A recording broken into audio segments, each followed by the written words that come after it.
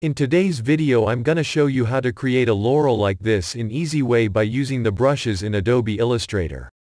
First thing first, we're gonna learn how to create a brush, and then use it to create a variety objects like this Laurel, or any designs or objects to make it easier for us to work in Adobe Illustrator. Without any further ado, let's jump into Adobe Illustrator. Create a new document with size 1920 by 1080 pixel, or you can use your own artboard size. First, open the Brushes panel in the window menu, so we can focus on this panel. Besides that, it makes it easier for us to manage the brushes that we have created. In this Brushes panel, we can find the default brushes, and more brushes in the Libraries panel, which will take you to the Cloud Library, or the Brush Library menu next to it. Here you can find various kinds of brushes separated by group, such as artistic calligraphy that you can use to create calligraphy or decorative brushes like this one. It's easy to create a brush. We just need to click on the new brush button right here, then a new brush panel will appear. In this panel, we can create various kinds of brushes, from calligraphic brush, scatter brush, art brush, bristle brush and pattern brush, and if you have made your choice you can just click OK. For example, I chose a calligraphic brush and immediately clicked OK. In this option panel, you can directly give it a name. From this white box, we can preview the shape of the brush, and in this section, we can adjust the shape of the brush, starting from the angle, roundness and size. You can immediately see the preview here if you make the settings. And to create a Laurel using this brush, we're not going to use a calligraphy brush, instead use an art brush.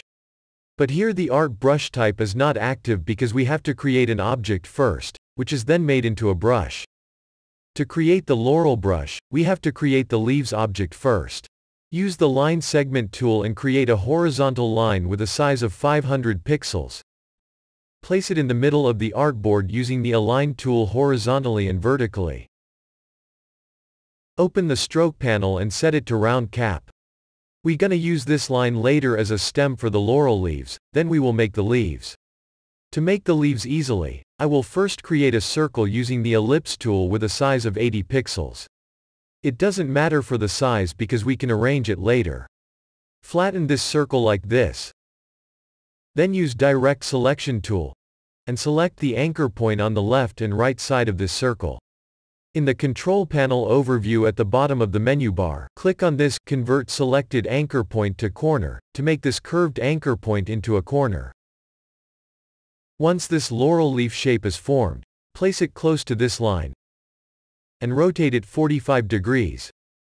You can press and hold the Shift key on the keyboard to rotate it exactly 45 degrees. Don't forget to swap the stroke color to the fill by pressing this button, which is above the fill and stroke in the toolbar, or, you can press Shift and X button on the keyboard for the shortcut. Duplicate this leaf up, and flip it vertically. Right-click, Transforms, and Reflect.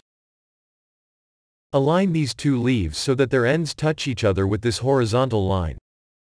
Duplicate one of the leaves and rotate it back to 45 degrees, placing it at the end of the horizontal line and reduce the size. Select these two opposite leaves and unite them using units in the Pathfinder panel. Duplicate and place it near the single leaf. Resize it smaller. Now we just need to make a row of leaves between these two leaves. We don't need to make them one by one. We just need to blend them using the Blend tool on the toolbar. Click the larger leaf and then the smaller leaf. To adjust the distance between these leaves, we can set it in the Blend Options panel. Double-click the Blend tool on the toolbar to open it. Change the spacing to specified steps and adjust the amount to set the spacing. If you feel the distance is right, you can immediately click OK. Now, we are going to modify this stem to match the size of these leaves so they don't look stiff. Use the Direct Selection tool to make it longer. Then use the Width tool to adjust the thickness of the line randomly.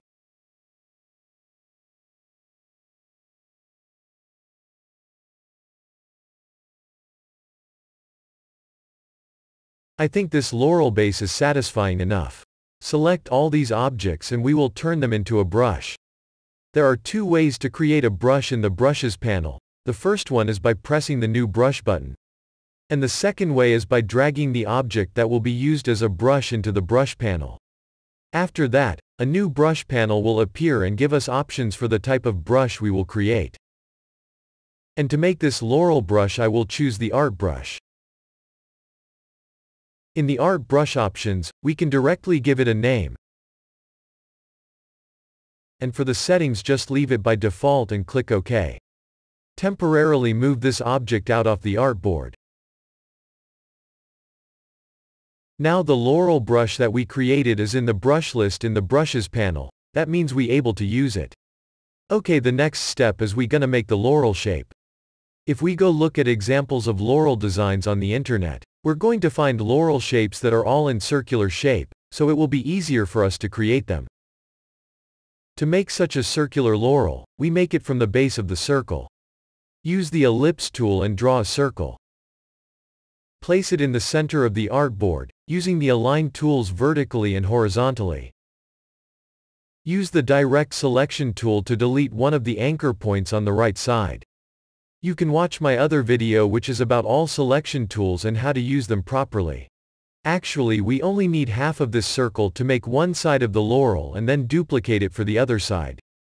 After we get this path, just go to the brush panel and select the laurel brush that has been created. To create the other side of laurel you just need to duplicate it and flip it horizontally.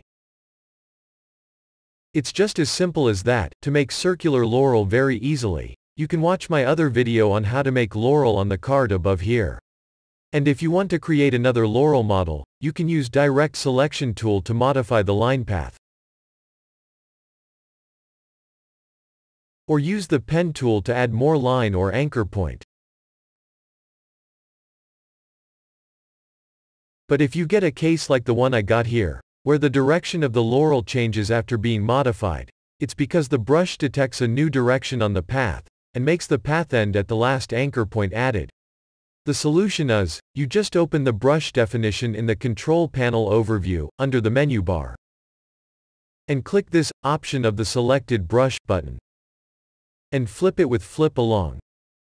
And that's it. With this technique, you'll be able to create any laurel shape of course, by creating a laurel brush first, and making a path line for the laurel path. You can make the laurel brush with various shapes with your creativity, because there are no standard rules for laurel models. And that's it for this Adobe Illustrator tutorial. Don't forget to subscribe if you're new to this channel.